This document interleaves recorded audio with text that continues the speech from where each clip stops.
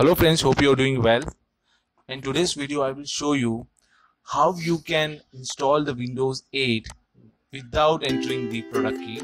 So this is a simple trick that I will show you that you can use it while installing the Windows 8. So here I will show you what happened when you try to install Windows 8. You will get a pop-up saying that enter the product key, and you cannot close it unless you have a valid product key. So unless you enter it, you won't be able to proceed further.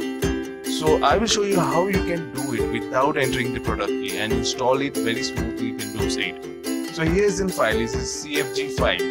Okay, so this file, you just need to copy this file and paste it in the source folder where you make this pendrive bootable as Windows 8 bootable. So on this Windows 8 bootable, you need to go to the source folder. Okay, just click on source folder and right click on it and paste it. Okay, now this is pasted.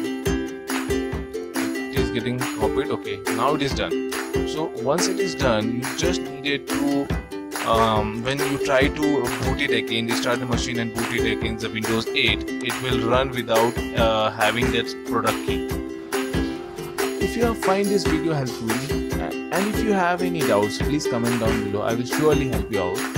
So this is the end of this video. If you found this video helpful, please like, comment, subscribe my channel for such videos. Thank you.